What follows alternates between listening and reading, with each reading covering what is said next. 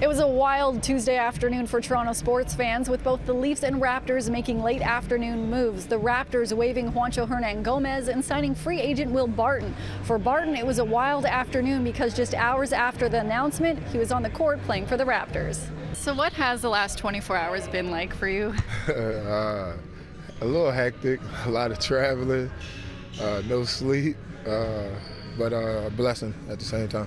When did you kind of find out this was happening? When you guys found out, really, around the same time, maybe a little bit earlier than you guys. Barton, who arrived just hours before the Raptors tipped off against the Bulls on Tuesday night in Toronto, was subbed into the game in the second quarter. There was some familiarity with the team. The 11-year vet used to play on the same team as Raptors assistant coach Earl Watson when they both played in Portland. He was my veteran. I was a rookie in Portland, so I have a very good relationship with him.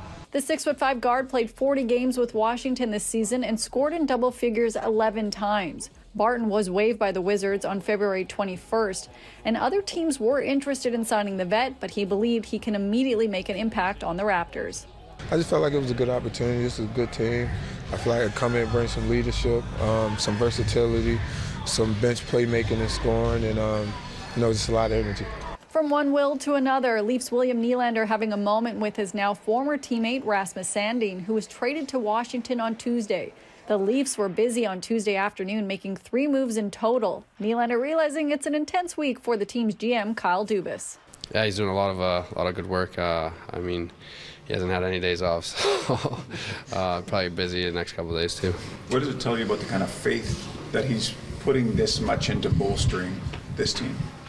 Yeah, I mean, I think this is what it comes down to. It's playoffs, and we gotta get past that first round. So I think that's where everybody's mind's at. The Leafs, they're in action tonight in Edmonton. Now, here's a recap of what they did yesterday afternoon. They sent Rasmus Sandin to Washington for Gustafsson and a draft pick. Then they sent Pierre Engvall to the Islanders for draft picks, and then brought back Luke Schenn to the Leafs. He played for the Leafs a couple years ago, bringing him back from the Canucks in exchange for some draft picks. Now, the NHL trade deadline is this Friday.